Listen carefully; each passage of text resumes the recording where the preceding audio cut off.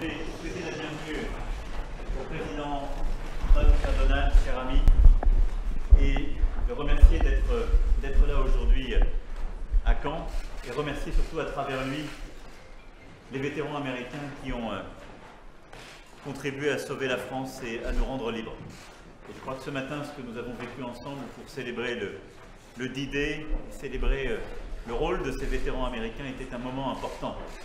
Cette promesse de Normandie, comme nous l'avons évoqué ce matin, c'est aussi ce que nos deux pays ensemble continuent de faire sur le plan international pour préserver la démocratie, la liberté, et nous allons avoir l'occasion d'en parler. C'est l'action qui est la nôtre, ensemble, en Afrique, au Levant, sur des sujets de crise internationaux, parce que les valeurs que nous portons nous dépassent. C'est pour cela que je suis toujours très heureux que le président Trump soit en France et que nous puissions ensemble travailler l'un avec l'autre. I will say a few words in English and I will repeat exactly what I said. I wanted first to thank you, dear President Trump, for your presence here in this place, and thanks to your country, your nation, and your veterans. This morning, we paid this tribute to their courage, and I think it was a great moment to celebrate these people. And I think your presence here to celebrate them and their presence is for me the best evidence of this unbreakable links between our two nations. From the very beginning of the American nation and all over the different centenaries. I think this message they convey to us and our main tribute is precisely to protect freedom and democracy everywhere. And this is why I'm always extremely happy to discuss with you in Washington, in Paris, or everywhere I can count today, because we work very closely together. Our soldiers work very closely together in Sahel, in Iraq, in Syria. Each time freedom and democracy is at stake, we work closely together and we will follow up. So thanks for this friendship. Thanks for what your country did for my country.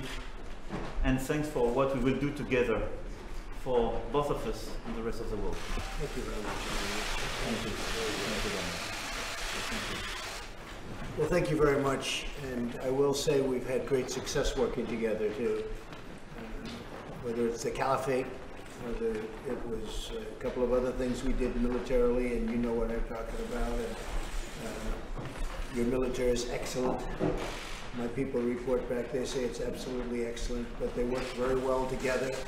This was a very special day, and I want to thank you for inviting me. This was something that was, we read about it all our lives, Normandy. And there were those that say it was the most important ever, not just at that time, but ever. And to be a part of it and to have number 75 years was very, very special. So we very much appreciate it. We met some great people today, some tremendous people, some very brave people. And I look forward to coming back. We'll be coming back. Hopefully over the years we'll be coming back. But it's a very special place. It's an amazing place. And it's somewhere when you think of those places of great importance, this is certainly one of the top. In the eyes of some, it's the top because of what it meant in terms of the turnaround of a very, very bad situation. That was the big turn. So I really enjoyed it. Seeing it firsthand was something, and we're going to be now discussing, first of all, this beautiful place where we ended up. I hope everybody can appreciate.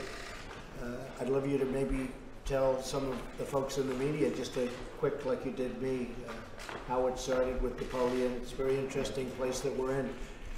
And as you know, France has many interesting places, but we'll be discussing, to me, just as interesting as trade and military and all sorts of things. So we're going to spend a little time together. And then I'll be going back probably tomorrow morning or tomorrow afternoon. We've pretty much finished up. We've had a very hectic schedule. Most of you have been with us from the beginning, but it's been a beautiful schedule. Got to know the Queen. The Queen is a great woman, as you know. And we had a very, very good talk with the United Kingdom and a lot of good talks on trade. And you know what's going on over there. It's a complex subject because of Brexit. Nobody knows where it ends up, but I know it's going to end up very well. And then we came here, and a lot of people are anxious to see what we're going to be doing together, because as you know, we know what a lot of other people don't know, we're doing a lot together. And the relationship between you and I, and also France and the United States, has been outstanding. I don't think it's ever been maybe as good. It's been good sometimes, and sometimes it hasn't been, but right now it's outstanding. So the relationship that we've had together has been really terrific, and I appreciate it very much. Thank you, Mr. President. Thank you. Mr. President, what you're talking about in the cemetery, you looked animated at one point, then you turned away from we were talking about the depth and the number of people killed. You know, we had they called them the guides, and they were guiding us. They were telling us what happened and when. And they talked about the first wave came in, and 92% of the people in the first wave were killed. And then the second wave came in, and it was 80% were killed. And then third wave and fourth wave. And then I guess they said the sixth wave, they broke through. It's like a dam. They broke through. And it was so incredible and so fascinating. And then you talk about bravery. But when you think 92% of the people were killed in the first wave, so it kept going down, down, down, and then they break through. And it's a lot of courage and a lot of heartbreak, but an incredible victory. It's one of the most important victories, wouldn't you say? So you might want to respond. No, but I mean, you're perfectly right. We had a lot of discussions, and indeed, and all these events were described. And I think what is a very important thing, especially for young generation, having shared this word with these actual heroes, these veterans, is that a lot of things probably we take for granted were precisely requested or protected by these guys. And a lot of these veterans, and I mean, I think you told it during your speech, came back for the very first time after the war. And they came here, they took a lot of risk. They put their life at risk for our country and for liberty. And I think for young generation in the US and in France, it's extremely important to see these veterans as actual heroes, are those precisely thanks to all these maneuvers and these actions allowed our country to be free.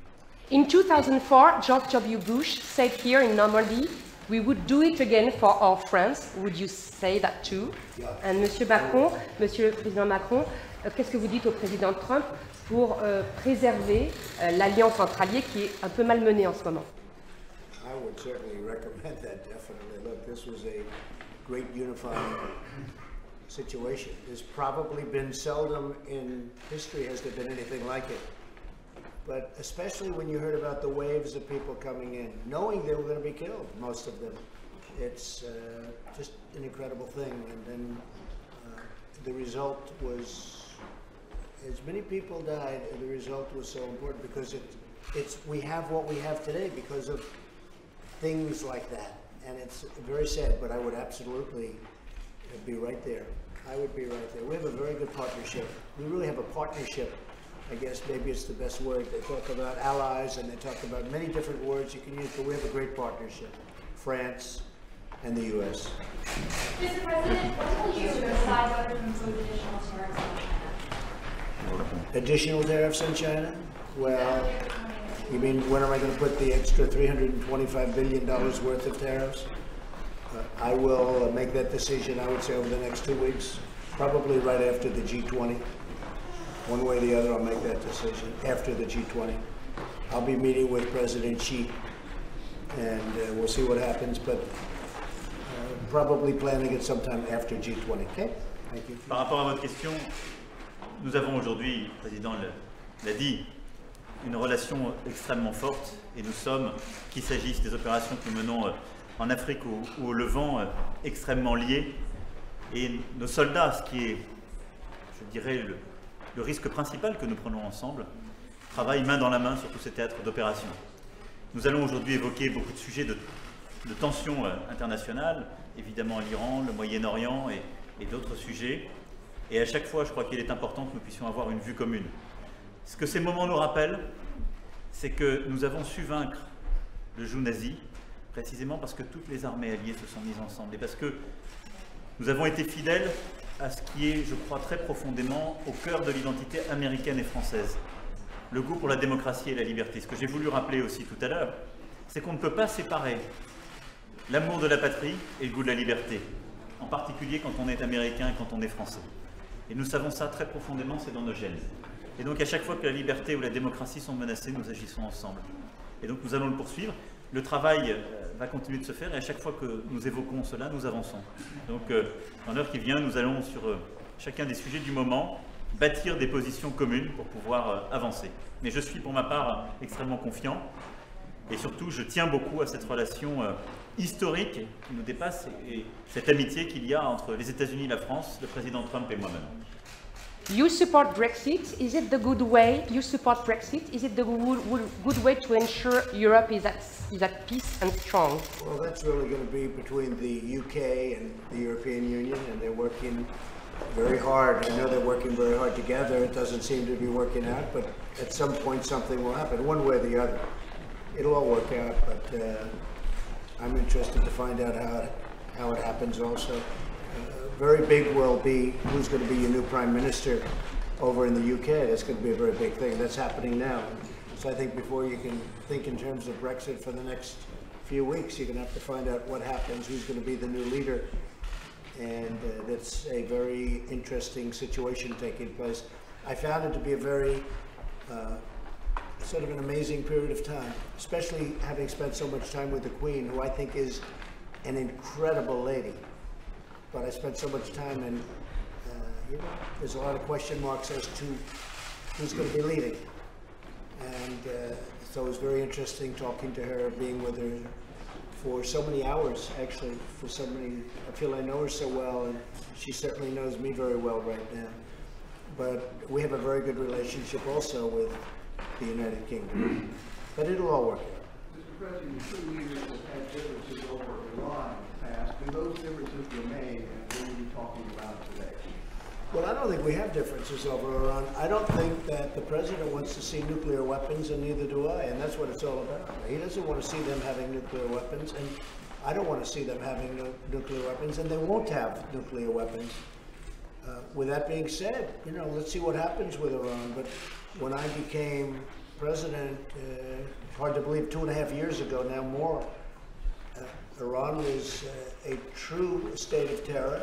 They still are, but they were undisputed champions of terror, and that's a bad thing. And we had 14 different locations where they were fighting, causing between Yemen and Syria, but many other locations and many other battle sites. And it was all about Iran. They were behind every one of them. They're not doing that anymore. They're doing very poorly as a nation.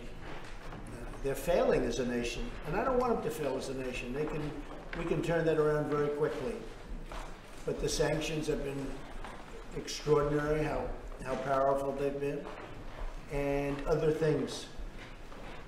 I understand they want to talk, and if they want to talk, that's fine.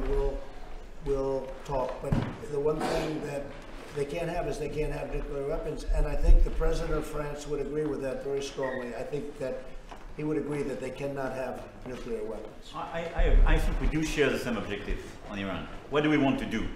First, we want to be sure they don't get nuclear weapon.